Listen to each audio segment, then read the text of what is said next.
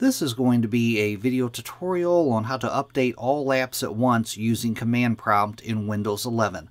Let me jump over to my desktop here. I am on my desktop now. To update all of your apps at once using the Command Prompt, first thing you want to do is open Command Prompt in Administrator mode. I'm going to go down to my little search box down here, put my cursor in there. I'm going to type CMD. Then I'm going to go up to the top up here where it says Command Prompt. I'm going to right click and I'm going to click on Run as Administrator. That will open Command Prompt in Administrator mode. Then I'm going to type winget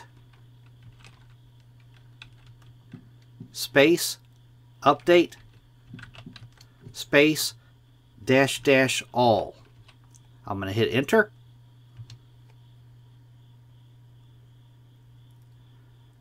And that's basically all you need to do. It may ask you to type, hit Y and hit enter a couple of times. It asked me, do I agree to terms? I'm going to type Y, enter.